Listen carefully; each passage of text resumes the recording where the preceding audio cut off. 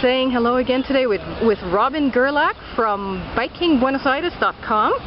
We're on our bike tour. We got caught in the rain. We went all the way up to the Barrio Chino. Yeah, we made it. I'm here in my rain gear myself. And you've taken me down. Where did we go from the Barrio Chino? Well, from Barrio Chino we went in through Belgrano, which is a very new neighborhood in Buenos Aires on relative terms. And from there we went in through Palermo, Hollywood, which is named Hollywood because all of the radio and TV stations that had set up there in mid-1900s.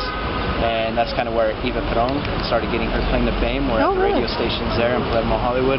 And then we came in through Palermo, Soho, and that's more of the posh district of Palermo. A lot of good shopping, boutique shopping.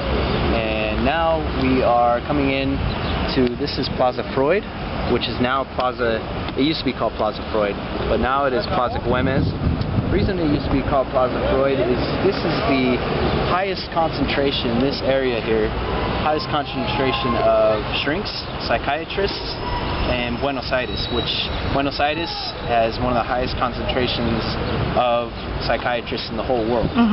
So, in retrospect, this is the shrink capital of the world here. Isn't that interesting? The former Plaza Freud in Buenos Aires, right here, and a beautiful cathedral. Yeah. And it's called Basilica del Espíritu Santo. Yep.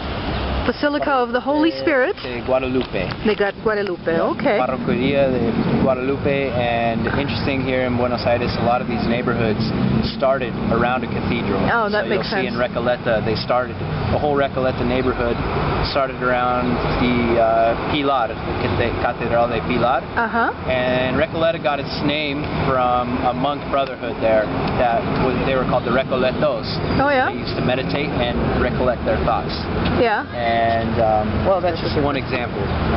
So this whole neighborhood was built around this cathedral here. Okay, great. Thanks so much for the information. Thank you.